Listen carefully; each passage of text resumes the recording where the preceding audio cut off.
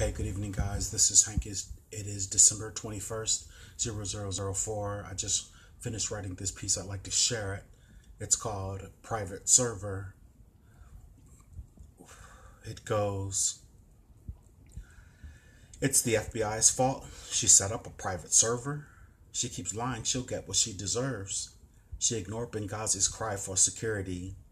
The consequences of those actions are an issue of futurity. First, the POTUS said there's no probability of election fraud, but now he claims it's rigged and flawed. The Russians, they claim, are the culprit, a vast right-wing conspiracy from the pulpit. Lie, deny, point the finger, and blame these career politicians so corrupt and lame.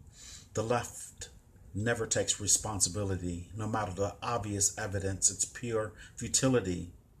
You lost the election on election day. You lost the recount. It didn't go your way. You lost the electoral official vote. So don't be upset because the winner gloats. Take responsibility for your actions or get bitten in the ass as exaction. What you put out, you get back. And now you're seen as a political hack. All right, guys, thank you very much for listening. I do appreciate it. Love and light. Namaste.